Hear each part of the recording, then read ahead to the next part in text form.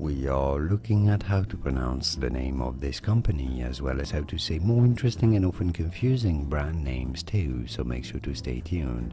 This is the name of a British company specializing in the analysis of higher education institutions around the world.